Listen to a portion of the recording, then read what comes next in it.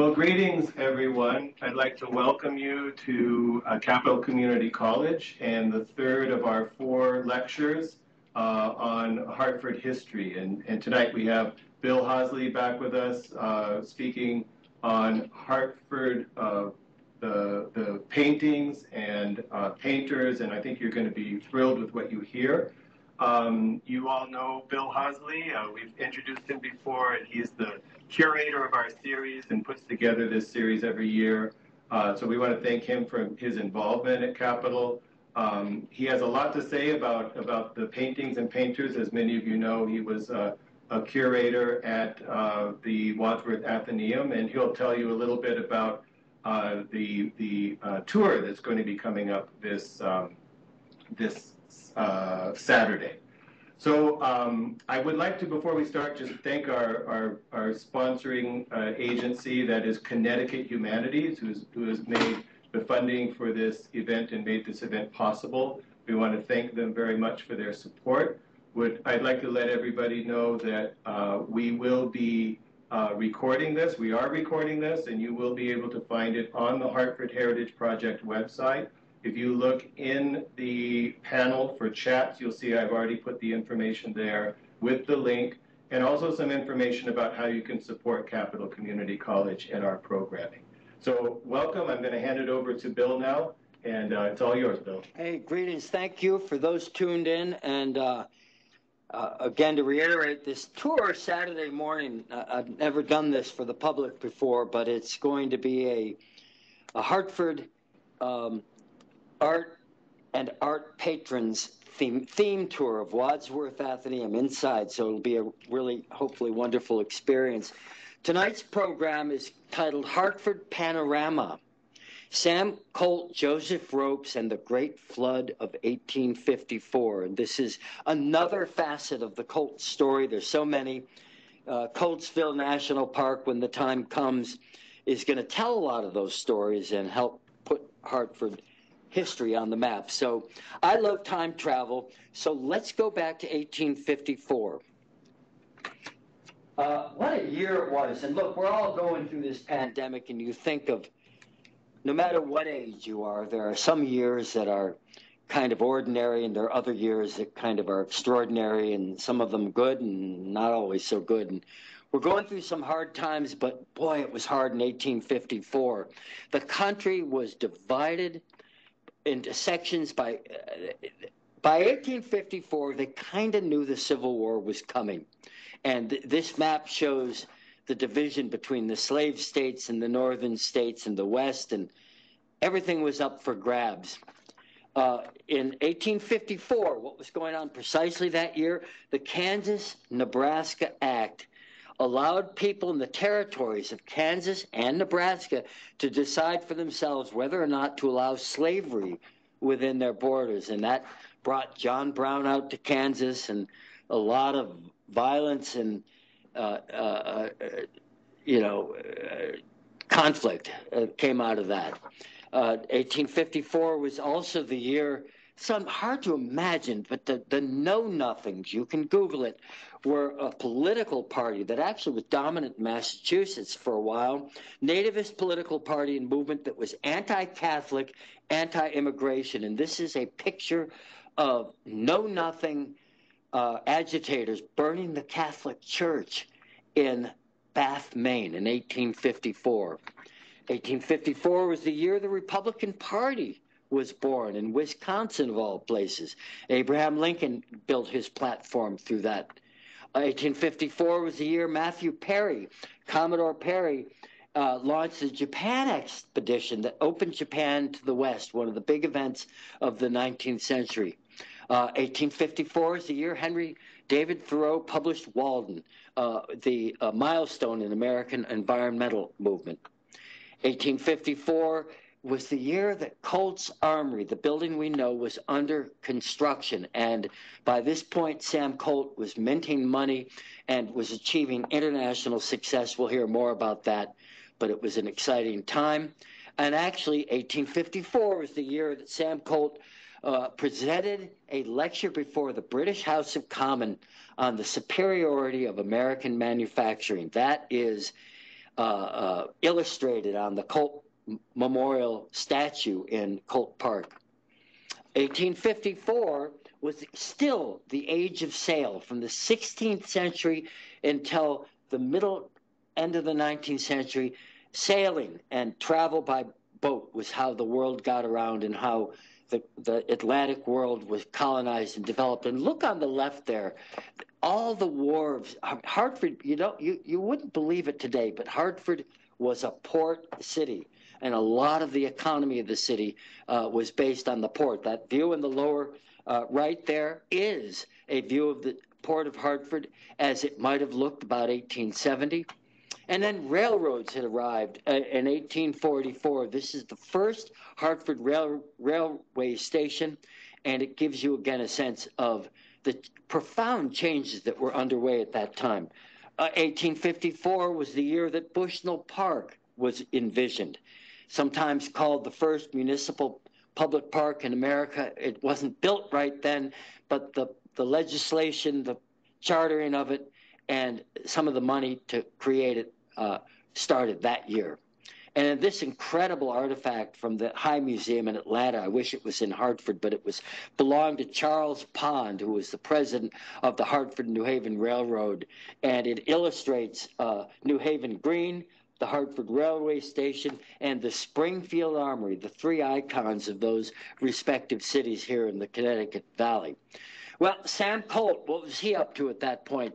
3 years earlier, he had represented the United States at the great exhibition, the World's Fair in London, which inspired him and really put Hartford and Colt on the map.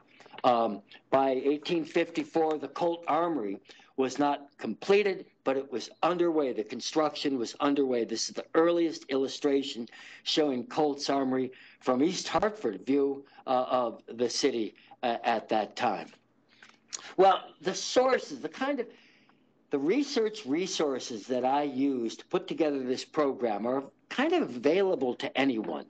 And this is a city directory from 1854. And these directories are amazing because they give rundowns on the various trades, occupations, professions, and industries, a real snapshot of Hartford's community and economy at that time. And there's an index of all the advertisements. You've got furniture makers, carriage makers, brass founders, bookbinders, tailors, clothing, watches, jewelry, all the things, architects and builders, all the things going on in the city at that time. Machinists, insurance companies by 1854, they were big. And so this is some of the research I was able to do. And these are some of the individual firms. Gardening and Nursery Company, run by George Affleck. Well, Hartford is beginning to suburbanize at this point, and you've got people with these great estates that have elaborate gardens. William Green in the middle here, a lithographer, makes prints and artistic pictures for sale. And then below are the Blisses, a pistol maker, a carriage maker, and J.W. Bliss, a solicitor of patents who makes patterns. So it gives you a real sense of what the economy of the city was. This is one of the county maps of this particular one, a wall map from 1855, just about the time we're talking about here, shows Hartford County, and it's got all these, into each individual town, and then all the pictures of some of the historic landmarks, and they weren't historic, they were new landmarks, and up-close views of the various towns and cities. This is what, again, the riverfront wharfs in Hartford looked like in 1855, and a directory of some of the businesses that were here then. Marble works, hotels, attorneys, and then the printers and book publishing. People don't know often that Hartford was a pretty important publishing center. There were about 8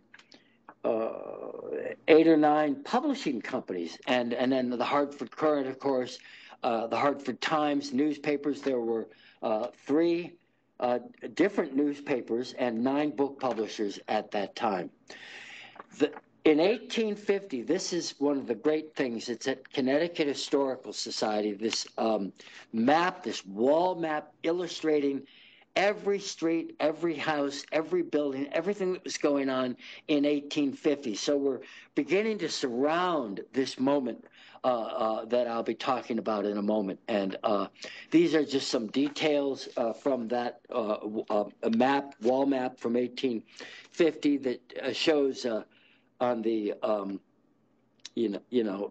every building then standing is identified, shows the area that became Bushnell Park before Bushnell Park even existed, shows Trinity College located on the present site of the Capitol, a granular look at a world that Rope's views would capture, a world on the eve of the Industrial Revolution made possible by the arrival of railroads a few years earlier. This again is a view of the wharfs and the waterfront and who owned them, and then State House Square, where the old State House is now. It was then the state capitol. And a little hard to see some of these details. This shows Upper Main Street, and then on the right is Lower Main Street. If you look in the center there on the right, it says John Butler, and that's actually about the only thing in that picture that's still standing, the Butler McCook House, and it was a full city lot that extended from Main Street to Prospect Street. Most of them have been broken up because actually Prospect Street in this period was entirely residential. People had some great houses in that downtown area. I also used the Connecticut State Library. This is the most wonderful research resource. You can search the Hartford Courant online from 1764 when it was founded till the 1920s. Anybody, any name, any business, anything going on in the Courant in that period is now searchable online through this company ProQuest, and you can get that by typing icon.com, and you'll find out how you can access the Hartford Courant online. This is a bird's eye view, I'll get back to that later, from 1864 that shows the cityscape as it looked in Colt's time and in Joseph Rope's time. Well, who is Joseph Rope? He's sort of a forgotten figure, but he was one of a handful of significant working artists living in Hartford and working here in the 1850s. And he grew up in Salem, Massachusetts. I wasn't able to do the genealogy to know if he was raised in this house, now a museum, but the Nathaniel Ropes Mansion in Salem, Massachusetts, shown here, he established himself as an artist in Hartford in 1851 and remained until 1865 when he traveled in Europe, resettled in Philadelphia, and spent the rest of his years or later years in New York City. So Joseph Ropes got around, and he may have grown up in that house in Salem. We don't have a portrait of him, but we do have these two portraits of Hartford artists contemporaries. On the left is Edward Bartholomew, and on the right is Charles Loring Elliott. Both of them did work for the Colts, undoubtedly knew Ropes, and were contemporaries in Hartford at that time.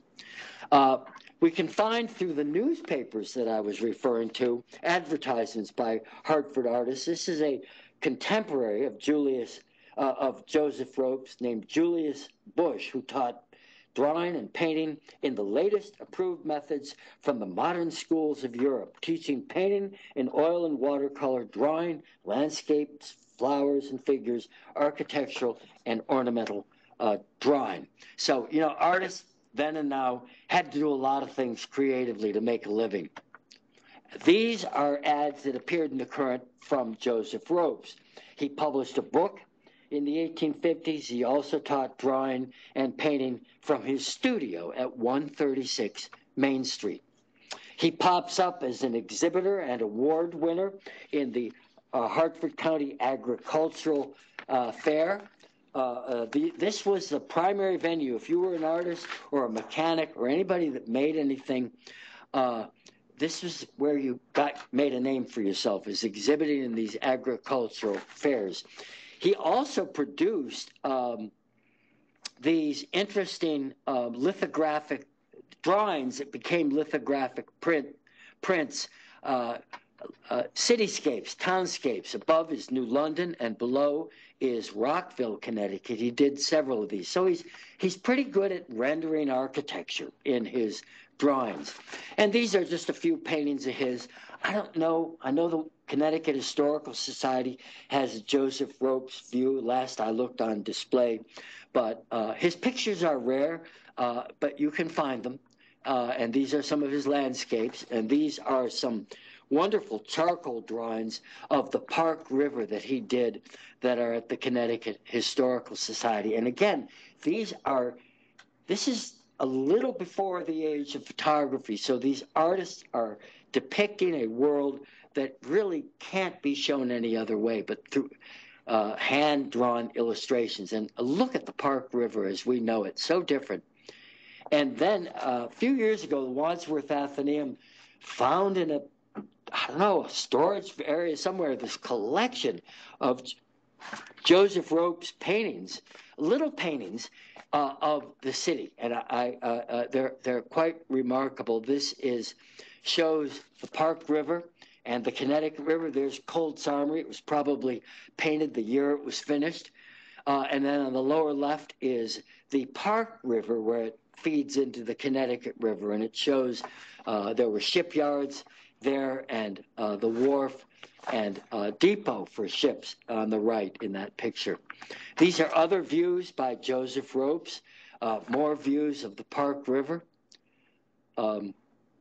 On the left is the location where the Soldiers' Arch is today. On the right is the Great Arch from the 1830s that was built there. It's still there if you know where to look on the Whitehead Highway. And these are great. Joseph Ropes did these paintings. These are at Wadsworth Atheneum, and it would be fun to do an exhibit someday on the Park River. Believe me, there's a lot of visual material. Okay, so the Great Flood of 1854. What was that about? Well, it was widely reported in the Current. The rain that led to what became known as the Great Flood of 1854 began on April 27th, a Thursday. It rained hard and steady for the next 3 days. Monday's Current observed that this city is now in the midst of the greatest freshet which has ever visited it, rising 4 inches per hour. All that part of our city contiguous with the Connecticut and Mill Rivers is flooded, and the north and south meadows present to the eye one immense sheet of water. Smaller houses on the banks are submerged. The water covers all those parts of the city lying north of Pleasant and east of Front Streets. And the Mill River. The factories of Woodruff and Beach, Fales and Gray, and Colonel Colt will suffer heavily. Bridges swept away, dwellings came down the river. Merchants doing business near the river were moving their goods up to the second stories.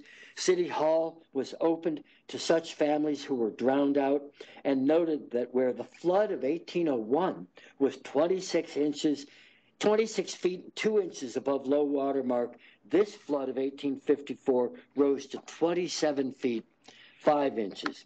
The Hartford Times, the other newspaper at the time, described it as the flood of the century, noting that it moved a large barn 11 feet, flooded Pearl Street halfway to Trumbull, and by Monday morning was 28 feet 11 inches above low water mark. Colonel Colt's engineer, they reported, had about 100 laborers in the South Meadows throwing up large piles of earth as a foundation for the dike he was building. It's all very ironic, because the whole point of Colt's Armory was to secure the floodplain from being flooded, and there it was flooded. But he hadn't finished it yet, protected against exactly this kind of situation. The flood covered the first floor of the Colt's Armory building that was in a different location at that time, and submerged all the machinery. So this was really pretty much of a disaster. And, you know, we all know, people who live here are accustomed to spring floods. These are views, but they aren't devastating in the way the Great Flood of 1854 was. There's a little story that pops up in the Current during the flood of Sam Colt, the governor's horse guard. On Wednesday, it was reported that Colt dressed in his horse guard commander's uniform, which is shown on the left here, and it is at the Museum of Connecticut History, did an inspection with his troops. We don't have a picture of that, but we do know that he did it because it was reported. At some point during the flood, ropes ascended the center church steeple with a daguerreotype camera to photograph a city under siege. Sam Colt sponsored the effort and was himself fascinated by this new photographic technology. Invented in France in 1839, the current included, this is what I learned using the website, the searchable website, 1,200 citations to daguerreotype photography between 1843 and 1856. So this was something that was very much on people's minds. He goes up to it was the highest point in Hartford, to the tower of Center Church and takes these photographs. And we know that because there's, well, these are daguerreotypes showing you the technology and of daguerreotype production. Connecticut was actually in the business of making daguerreotype plates and frames. We know this because the Museum of Connecticut History in 1957 were given the Colt Company archives, and within those archives is a single daguerreotype photograph showing the source, the basis for Joseph Rope's painting. So he went up the tower, did this photography. Most of the 4 photos are lost, and then spent several months making these paintings. Before the paintings were produced, he cranked out a lithograph for sale, because people, this was a big dramatic event. And the lithograph was produced by Hartford's Kellogg brothers lithographers to show the flood of 1854 at Hartford. And you can see this was taken probably from the old State House. And you can see State Street as it looked in exactly that moment. Well, the Rope's views belonged to Sam and Elizabeth Colt. He commissioned them from the artist. He paid for them. He owned them. And when Elizabeth Colt died in 1905, she left them to the Wadsworth Atheneum. And they are, they show east and south because there is so much going on, it's hard to take it all in. And then, excuse me, north and west, and then east and south. And if you've ever seen these at the Wadsworth Atheneum, you could spend an hour looking at them. There's so much detail. Well, why would Colt do this? He was fine art obsessed. The 1850s was the first era in American history when art was front and center in the culture. There were no American art museums yet. In 20 years, there would be several, but collectors and patrons like the Colts were busy collecting art. And the amazing thing, little known fact, these are called lithophanes. And if you look at the picture on the left, all of those white panels in the windows at the Armsmere mansion of the Colts are these lithophanes, these translucent pictures of works of art. He had more than 100 of them and installed as window panes so that when you walked to the house, it was a veritable art gallery. It's an odd thing. The collection is also at Wadsworth Atheneum. After Sam's death, his widow, Elizabeth Colt, created the Colt Memorial Art Gallery. She had Frederick Church, the artist, advise her. That's a story unto itself. And again, her art collection was left to Wadsworth Atheneum and was the largest art collection in the city at the time. And she built this after his death in the 1860s. And these show the Rope's views. And the amazing thing is these were originally installed on the top floor of the tower at Armsmere. And it's one of the greatest rooms in the city. And if you were to go there, you would see the shadow spaces above the windows where these were originally installed. And I think the idea was so that you could go up there and look at the paintings and then look out the window and see the landscape that Sam Colt himself had changed so profoundly. So what I've done for this presentation is a lot of zoom in close-ups so we can look at some details, just some of the things you can see. And again, one could spend hundreds of hours drilling down. We'll see how that works. Look, identifying almost every building in these pictures. Well, this is a view facing west, and the big subject in the middle of this is the 1844 railroad station, which is the brown building in the center there. And, you know, what's also, I mean, so Hartford was so rich for so long that wave after wave of demolition and rebuilding largely eradicated the Civil War era city. These pictures document. So almost nothing in this picture. It may, in fact, be that nothing in this picture is presently standing. This is a close-up of that railroad station. So, you know, I mean, you really can look at these paintings almost with a microscope. I mean, they're so painstaking, and they are photographic in their representation because they were based on photographs. Well, did you know that Trinity College was originally on the site of the present state capitol? That's the complex, the three buildings of Trinity College. And in the 1870s, the state of Connecticut bought them out. They moved to the south end, and these buildings were demolished, but they sure were there in 1855. And that is another part of the view facing west. This shows flooded houses. You have to look closely to see just how underwater many parts of the city were. You know, it's all apparent there. The Asylum for the Deaf, founded in 1817 as the Connecticut Asylum for the Education of Deaf and Dumb Persons, was, as it was originally known, on Asylum Avenue, the present location of the Hartford Insurance Company, a federally chartered pioneering reform institution that put Hartford on the map. And this shows the Hartford Asylum in that view facing west. And then I love this. You can see in the lower left there, in the ropes views, is the house that appears in the upper right. And that is also a painting by Joseph Ropes, but it's just a close-up of the Bliss House. And it's a painting that is on view at Connecticut Historical Society. The Bliss House was just about where Trinity College was, at the head of present-day Elm Street. What an elegant walk-in city this was, so layered with history. This is the views facing east.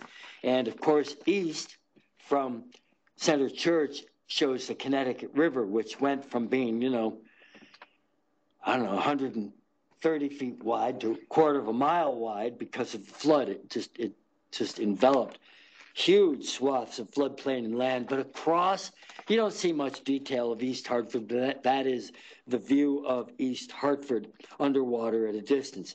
Those ships in the foreground were probably parked at wharfs that were then all underwater. Facing east, we see Woodruff and Beach Manufacturing Company on Arch Street, and Arch Street was the original manufacturing center of Hartford, and Colt was near there.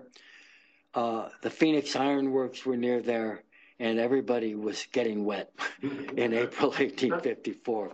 And then this is you really have to squint to notice these details. But that was the famous covered bridge. It was the largest covered bridge in the United States when it was finished. And I forget the year, if I ever knew it, when it was built, but it connected Hartford with East Hartford. It was replaced by what we now call the Putnam Bridge.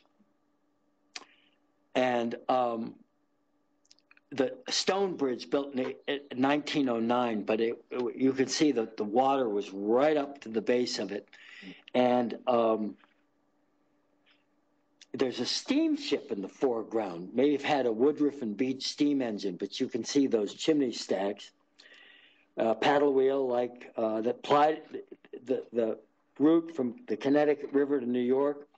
And in the foreground is the third or fourth congregational church in Hartford, its steeple, when Hartford astonishingly had 4 congregational churches in that one denomination. The Reverend Horace Bushnell was, at that time, the minister of the Fourth Congregational Church and lived near the present location of the Keeney Clock Tower.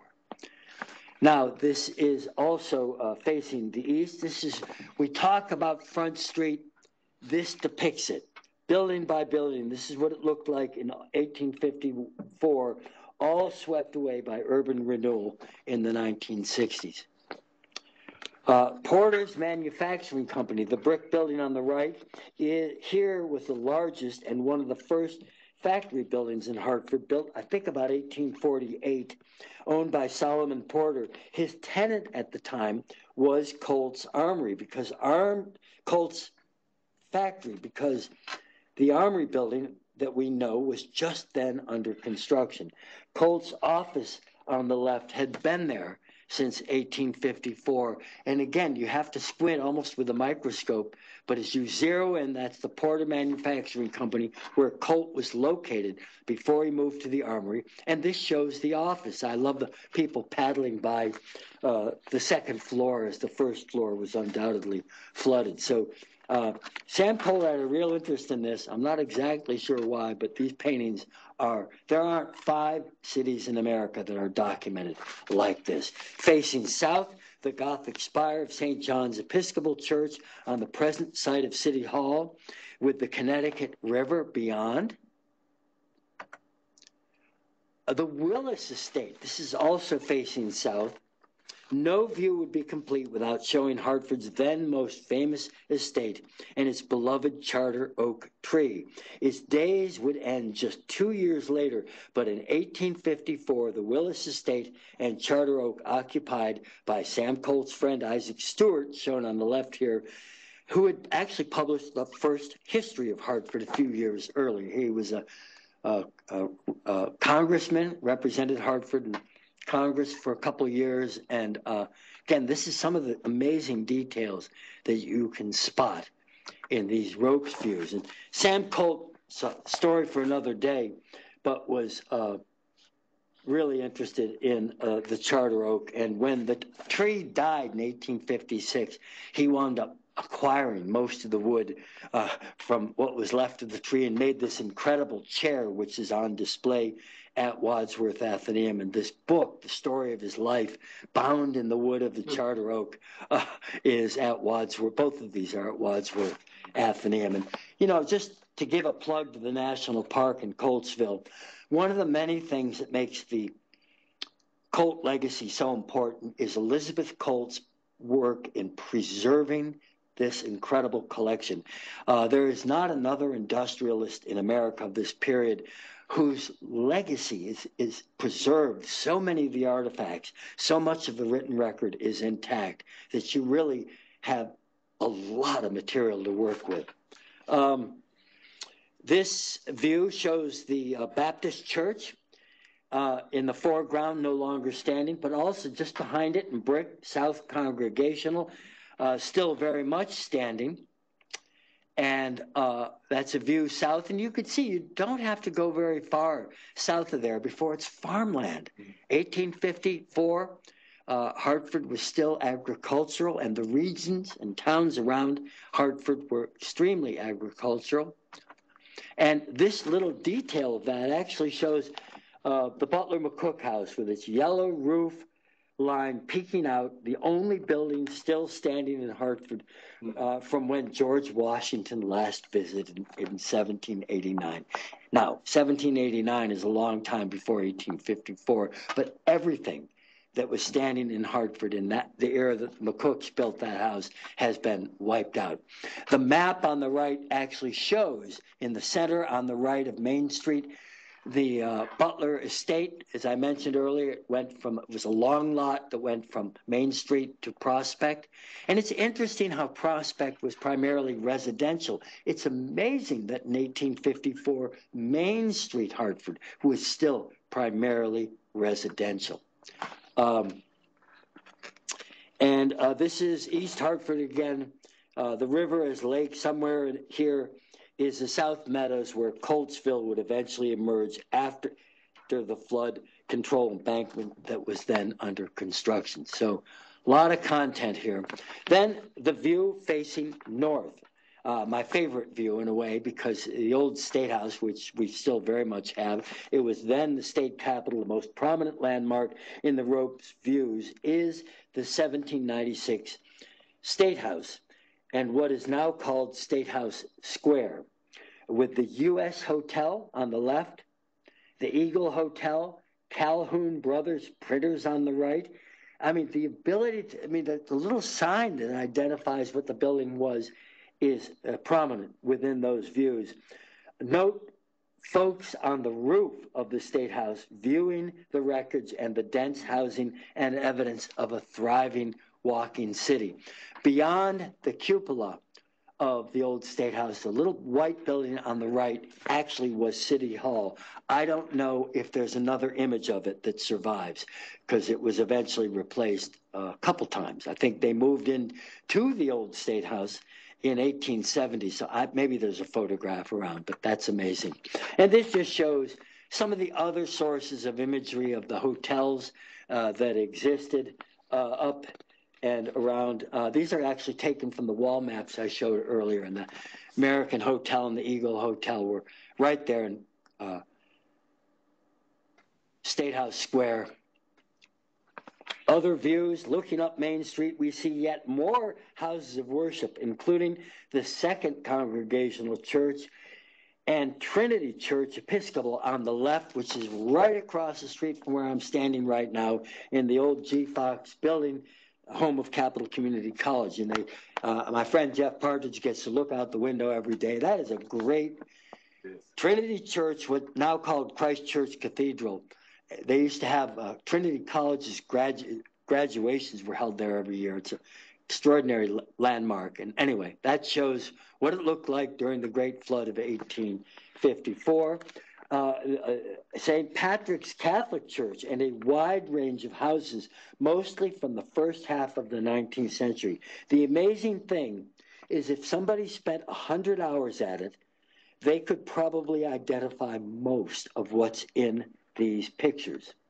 And just the Isham Terry House, interestingly enough, property of Connecticut Landmarks, it's a museum, was built in 1854. I don't think it appears, or maybe I haven't looked close enough, in the Ropes views, but it was going up that year, and it's one of the great houses of that era in Hartford. And this shows that neighborhood the way it looked 100 years ago.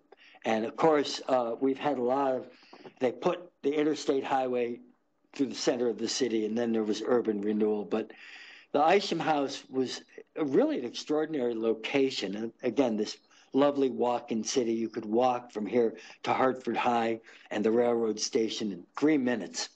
The corner of Walnut and High. Although produced a decade later in 1864, this bird's eye view print is an example is actually on display at the Butler McCook House, is another remarkable resource for documenting Hartford's industrial age. The train station that I showed earlier is still apparent in the foreground, but in the foreground is Sharp's Rifle Works near the present site of the Hartford Current. In the upper right is the then, way up in the upper right corner is the then completed Colt's Armory complex. In the center is Bushnell Park, conceived but not begun in 1854. This print was published by the park's landscape architect, Jacob Wiedemann, shown in the upper left there, probably to promote his urban park masterpiece. And we do love our Bushnell Park, which appears in this picture almost dead center.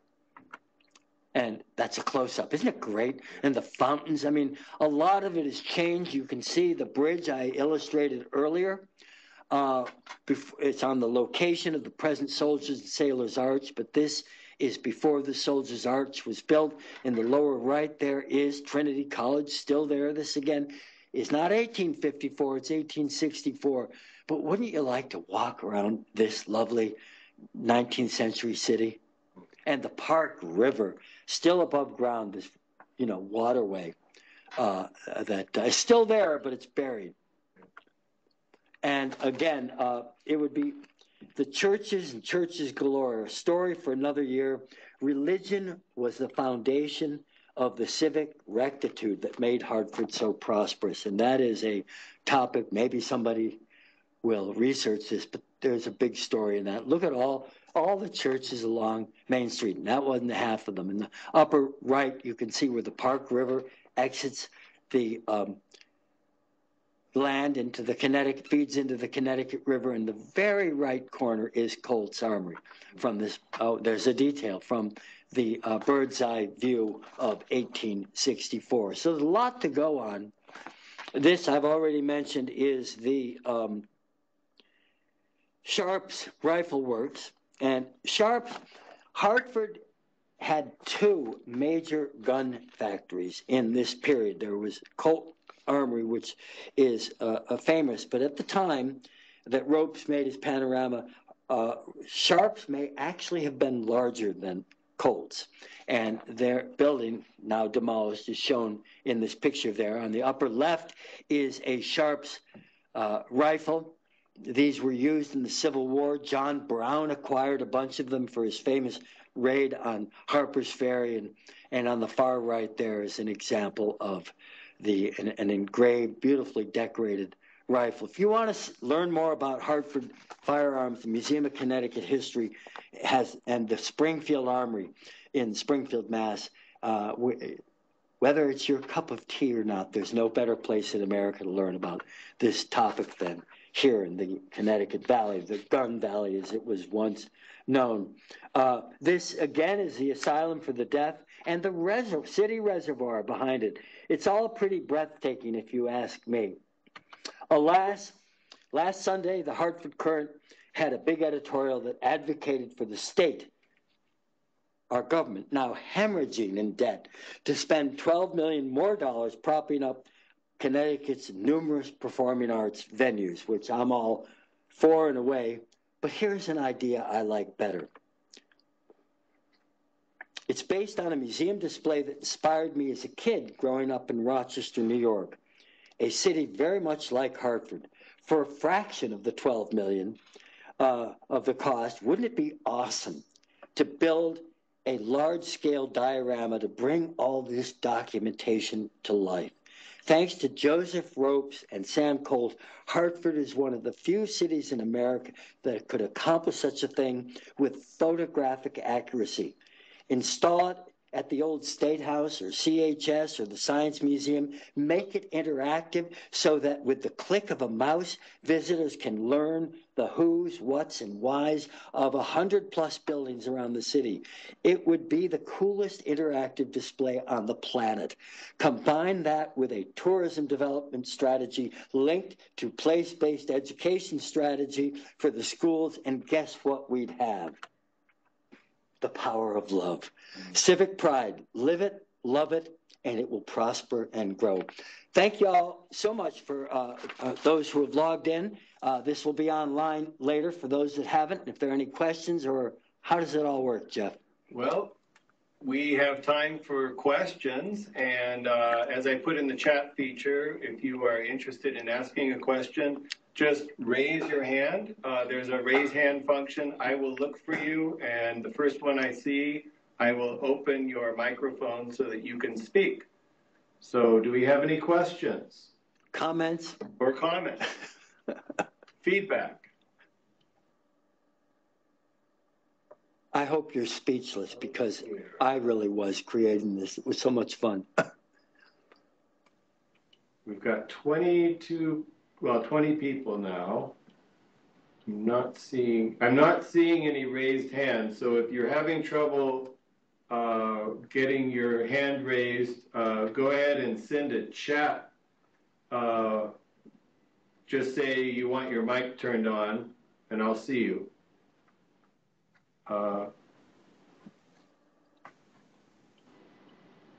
Okay, wait, I see something. Oops. Yes, wait, who is? How come I'm not seeing hands raised? This might be my problem.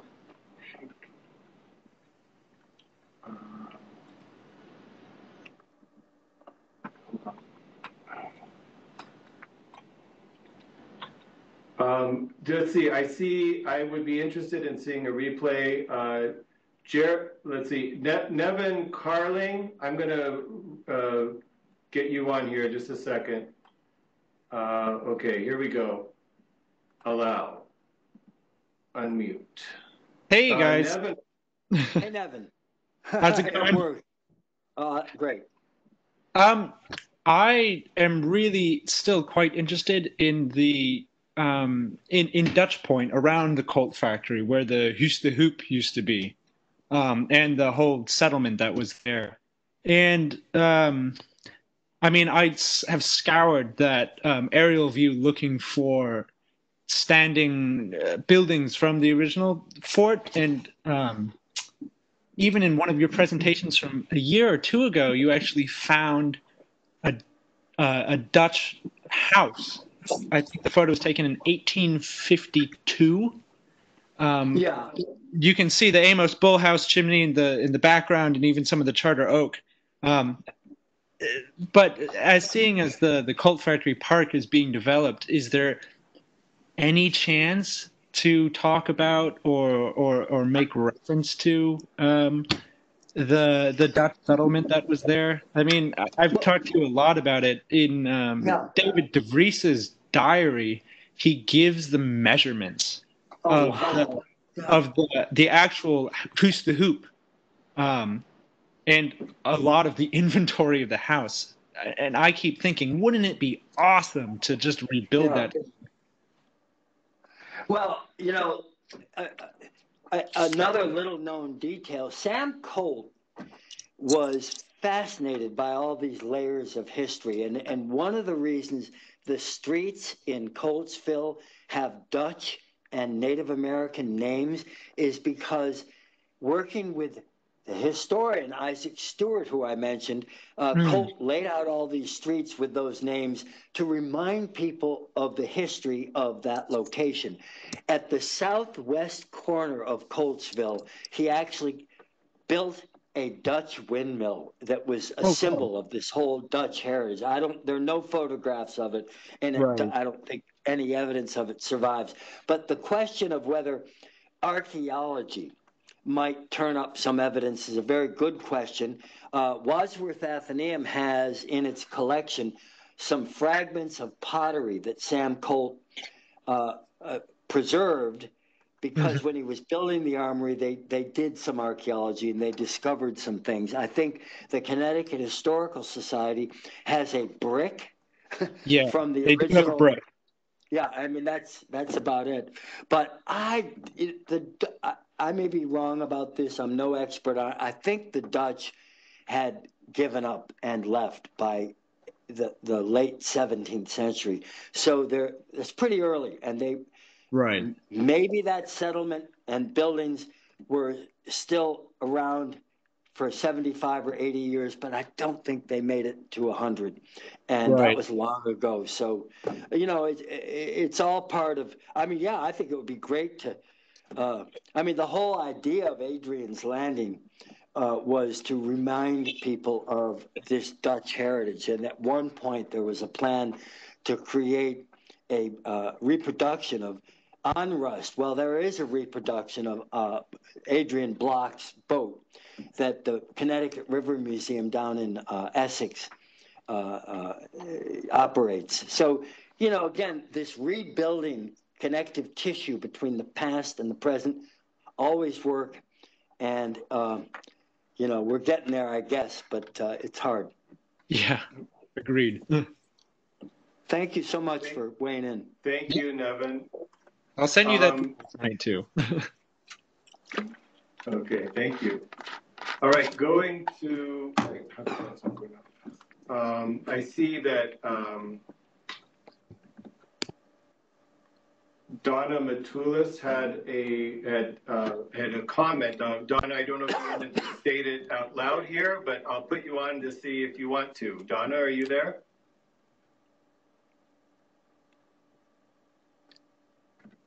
Donna? Maybe not. Okay. Is there something written? Yeah, yes, she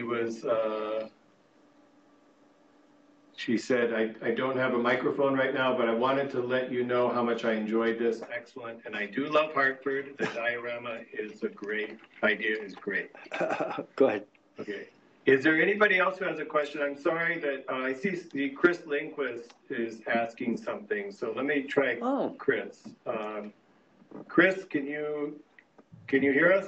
Yeah, Bill, how are you? Can you hear me, Bill? Hey, yeah, Chris, great to hear you. I'm Bill, so happy that you're in Farmington now. I just wanted to say I always love listening to you, and I've taken a few tours with you, and I come out, so informed and excited about your passion for history. And so I just wanted to thank you. And I'm now in the Farmington Library, Bill. I know that. Your old friend John Tian is a trustee. So kudos. So watch your back. He's dangerous. Bill, as a Trinity alum, I just wanted to acknowledge that Trinity College was called Washington College during the time period you're discussing. When did they change the name to Trinity? I think it was the time when they moved from where the state capitol is over to the current location. Fast. Okay, I did know it was Washington College, and I didn't know when they changed it. So that's great. And, sometimes when I've given tours of the state capitol, there's a big bronze bas-relief right on the Capitol building that represents those three buildings as they looked at the time. So Trinity really did have pride of place in the center of this picture, and it's they got a lot more real estate in the south end, so it's probably better. Thanks, Bill. Thanks. Thank you, Chris. Good to see you. Apologies to Donna. I see when she said I don't have a mic, she means she really doesn't have a mic. Yeah, it's not because I didn't turn it on. Yeah. Okay, I don't see any other questions coming up. Last chance, if you have one, just type into chat and say, I have a question. I'll see your name and I can put you on. I'm sorry, the raise hand feature doesn't seem to be showing up in this. All right. Okay, well, Bill, maybe you could tell us a little something about what's happening on Saturday. Oh, yeah. Saturday morning at 10 a.m., there's going to be a live stream tour of Hartford art and art patrons at Wadsworth Atheneum. We're going to start outside. We're going to go through the building. And it's, a lot of this technology we're just figuring out, but it is going to be a Facebook live stream that comes out of the historic Hartford Facebook site. And it will be a permanent video record, so I'm sure we can distribute it in other ways after the fact. But if you want to be part of the live action Saturday morning, we're going at 10 in the morning, and I think the Atheneum curator, Brandy Colt, may be joining us, so maybe there'll be some interaction between us. And, one doesn't think of the Wadsworth in terms of like Hartford art. What is Hartford art? Well, there's a lot there, and it's a way of looking at it that is a little different. Of course, they also have these amazing patronage stories. J.P. Morgan, Sam Colt, and Elizabeth Colt, the Wadsworth himself, the Goodwin family. So one of the things that makes Wadsworth Atheneum so distinctive and unusual is these Hartford-based patrons that supported it and invested in it and donated things to it. It's really quite remarkable in that way. So that's what we're going to be looking at Saturday morning, live stream on the historic Hartford Facebook site, and I hope some of you join us. All right. So thank you, everyone, for joining us tonight. Thank you, Bill, for a stimulating lecture, and we look forward to seeing you back here in 2 weeks when we have another lecture. Do you want to say something about that? Oh, yes. We're going to hear from Tracy Wilson 2 weeks from tonight about, this is the 100th anniversary of women's suffrage, women getting the vote, and this is about Hartford's role in the women's suffrage movement and some interesting personalities. Tracy Wilson is, she's now retired, but for many years she taught at Hartford High, West Hartford, and she's one of those wonderful, rare teachers who used Hartford and local history in her teaching. She was doing place-based education before it had a name. And so she loves this stuff, and I'm sure it'll be really interesting. And that's 2 weeks from tonight, same time, same place. And we'll be promoting that in every way we know how. Thank you. Okay, good night, everyone. Thank you for joining us.